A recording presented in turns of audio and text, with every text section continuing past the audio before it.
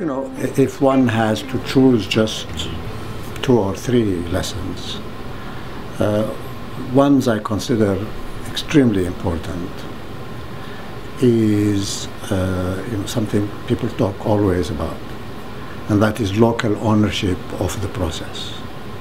But you see, it has been repeated so often, it doesn't mean anything, whereas it is really very important. What it really means is that a process will have much more chances of success if it is truly a process that people of that country feel it is theirs. South Africa was a success because it was done by Mandela, de Klerk, and South Africans. We were just onlookers. We didn't do anything, and that was a success. The second thing is that there is no quick fix. There are now far too many players, and we all talk about coordination and so on. It's not enough.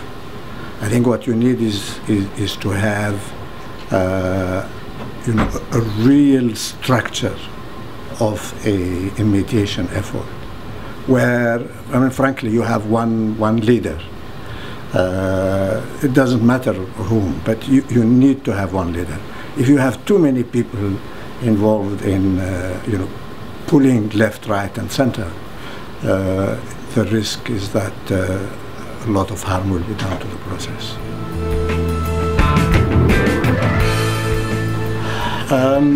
I think regional actors, where they exist, they don't exist everywhere. When I was in Afghanistan, the problem was that there were no regional actors, and I would have liked to have one there. But we tried to create one. It wasn't perfectly successful, but I think it did help a little bit. The African Union is becoming more and more an important, useful player. The European Union certainly is taking on a lot of the conflicts and tensions that exist in the world, with success here and less success there. But there again, I think cooperation is absolutely needed. And regional organizations should provide the knowledge they have of the situation that people coming from farther afield do not have. But I think we have got also to accept that local players can be spoilers, because they have interests, and to put it very, very bluntly, sometimes these players see their interest in the conflict, not in its solution.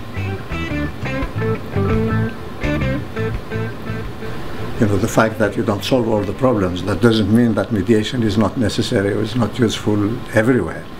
The thing is that some problems are resistant.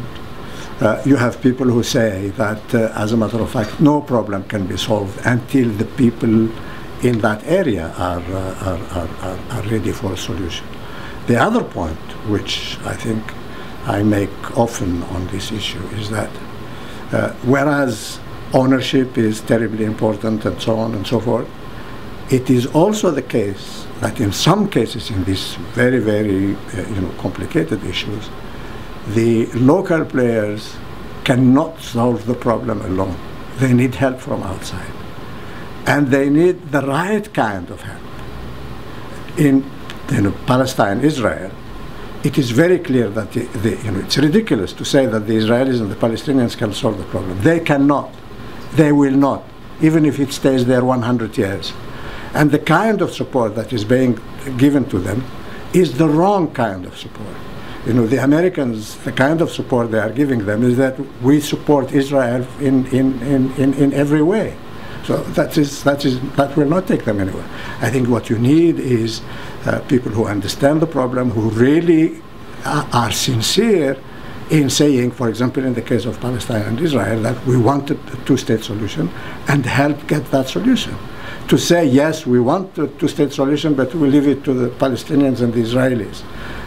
You know very well that the balance of strength between the two is so very big. The Israelis, unless they are, they receive both incentives and perhaps also disincentives, they are doing extremely well. Why should they give any concessions if it is left only to them, to the Palestinians? The balance of power, as it were, between the two has to change. And outside support has to be given to change that balance in order to help them reach a solution.